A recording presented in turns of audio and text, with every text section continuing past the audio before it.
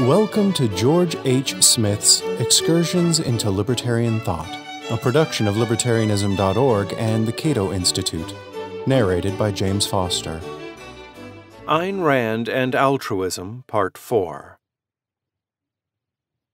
In Conservatism and Obituary, an article based on a lecture delivered at Princeton University in 1960, Ayn Rand said, "Altruism holds that man has no right to exist for his own sake, that service to others is the only justification of his existence, and that self-sacrifice is his highest moral duty, virtue, and value. Capitalism and altruism are incompatible. They are philosophical opposites.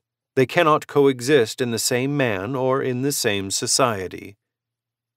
Similar statements recur throughout many of Rand's writings, and we cannot fully appreciate their meaning unless we understand her notion of self-sacrifice. In a long and detailed letter to John Hospers, 29th of April 1961, Rand wrote, "I admired your action because it was generous. Generosity is not a sacrifice. It is a gift or favor greater than the friend involved could in reason expect. But if your action had been motivated by altruistic duty, I would not have admired it nor approved." What was the act of generosity of which Ayn Rand approved? Unfortunately, the published volume of Letters of Ayn Rand, edited by Michael E. Berliner, Dutton, 1995, contains only Rand's side of her correspondence with Hospers, a situation that displeased Hospers, who sometimes thought that Ayn had not correctly apprehended a point I had made, and her summary of what I said sometimes did not really reproduce what I really did say. Despite the problem of knowing only one side of their disagreement, Rand's letter to Hospers provides an excellent window into her view of altruism and self-sacrifice, and how those concepts differ from generosity and benevolence. It seems that Hospers, who was then teaching philosophy at the University of California, Los Angeles, had, as Rand put it, once spent 2 full nights typing a student's thesis, because he thought the student was the victim of an injustice, and Hospers wanted him to get his degree. Rand quoted Hospers as follows, "And yet, believe me, it was a sacrifice, and my classes suffered somewhat, and so did I. I was sleepy for days." After Rand had approved of the assistance given by Hospers, he was curious about her reasons. Was she not opposed to self-sacrifice after all? As indicated in the passage quoted above, Rand responded by distinguishing between sacrifice and generosity. Rand attributed the unusually generous assistance by Hospers to that fact that he valued his student who had been the victim of an earlier injustice and wanted to help the student finish his degree. These were personal values for Hospers, things he valued more highly than the discomfort caused by lack of sleep. His action was not a sacrifice because he did not give up a higher value for the sake of a lower value. As Rand wrote elsewhere, sacrifice is the surrender of a greater value for the sake of a lesser one or of a non-value. Suppose, Rand continued, that the 2 nights that Hospers went without sleep could have caused the relapse of a dangerous illness, or suppose that his teaching would have suffered considerably rather than somewhat as a result. Such scenarios would have qualified as authentic sacrifices, because Hospers would have risked his own health and happiness for the sake of a person who was not especially close to him, so Rand would not have approved. According to Rand, the lesser values we forego in our efforts to achieve goals that we value more highly do not qualify as sacrifices.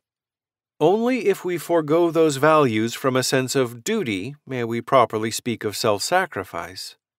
Here is how Rand put the matter in This is John Galt Speaking from Atlas Shrugged. "If a mother buys food for her hungry child rather than a hat for herself, it is not a sacrifice. She values the child higher than the hat. But it is a sacrifice to the kind of mother whose higher value is the hat, who would prefer her child to starve and feeds him only from a sense of duty. If a man dies fighting for his own freedom, it is not a sacrifice. He is not willing to live as a slave, but it is a sacrifice to the kind of man who's willing. If a man refuses to sell his convictions, it is not a sacrifice unless he is the sort of man who has no convictions. Rand's example of a hat and a hungry child has occasioned a good deal of spirited controversy on various internet forums. I know this because I have participated in several prolonged debates over the past dozen years. According to critics of Rand's hat scenario, it is impossible to forego a higher value for a lesser value because all actions are necessarily motivated by what we value most highly at a given point in time. Thus, a mother who chooses to buy food for her child rather than purchase a hat for herself supposedly demonstrates through her action that she values the child more than she values the hat. So it is incorrect to speak of her sacrificing a higher value for a lesser value. Such a thing is literally impossible. This objection overlooks Rand's stress on acting from a sense of duty, which she regarded as essential to altruism. Rand stressed this feature of altruistic acts again and again, including in her letter to John Hospers. If your action had in fact been a moral duty, the student would have had a right to it.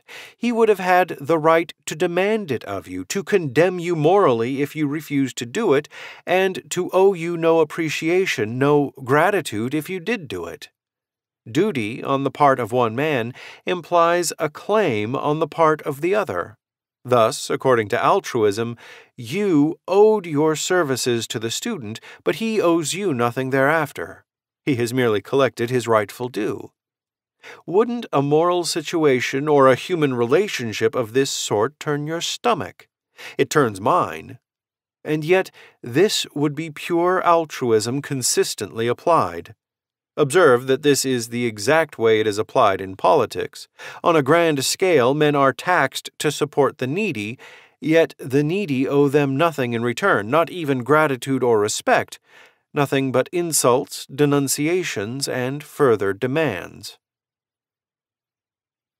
Rand's hat example was unfortunate insofar as it does not take into account the special moral obligations of parents to their children, especially helpless infants, an element that complicates matters considerably. Nevertheless, other examples given by Rand, both in Galt's speech and elsewhere, such as that of the man who dies fighting for his freedom, make her basic point sufficiently clear.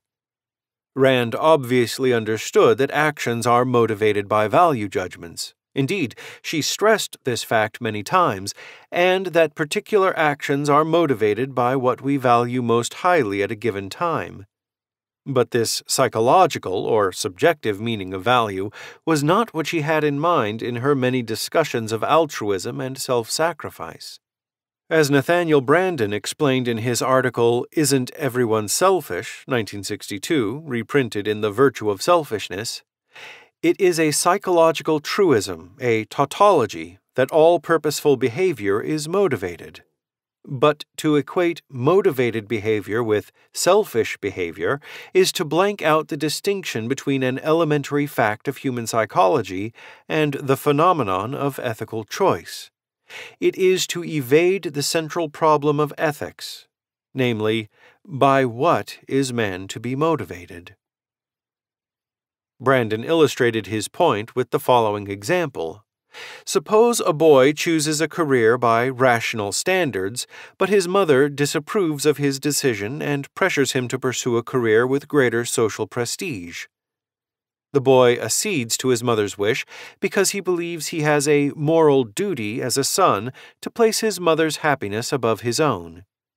In this case, according to Branden, it would be absurd to maintain that no self-sacrifice is involved just because the boy subjectively values his mother's happiness more than his own. To say that the boy acted from his highest psychological value is true, but trivial. This trite observation tells us nothing about the particular value judgment that motivated the boy's decision. In short, it is the specific nature of a value judgment that will determine whether an action is self-interested or self-sacrificial. To forego certain values in pursuit of other values is an inherent aspect of purposeful action and does not qualify as self-sacrifice, according to Rand. But to forego certain values from a sense of duty, that is, from the belief that one's own happiness must be subordinated to a greater good, does qualify as self-sacrifice. The concept of duty is the thread that runs throughout Rand's discussions of sacrifice and altruism. Duty, which Rand sometimes distinguished from moral obligation, trumps personal considerations. Duty demands that we sacrifice our own happiness for the sake of other people or for some abstract goal such as the common good, society, or the state. This is the notion of altruism against which Rand protested so vehemently.